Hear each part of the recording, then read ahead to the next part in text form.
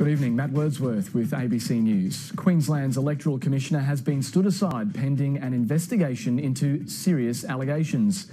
The Attorney-General made the shock announcement this afternoon, saying it's linked to misbehaviour claims.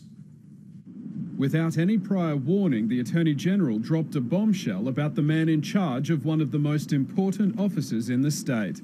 To suspend the Electoral Commissioner of Queensland, the Electoral Commissioner Walter Vandermeer.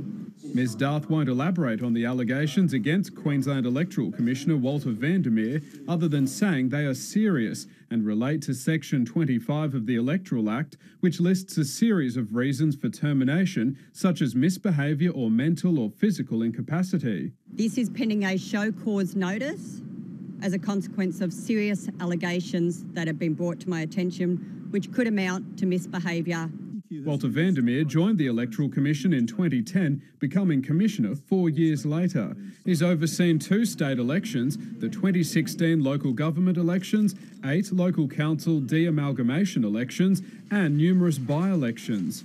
He previously worked for the Department of Premier and Cabinet and has held numerous executive positions within the Queensland Government. The allegations, while serious, do not suggest inappropriate interference in the outcome of elections.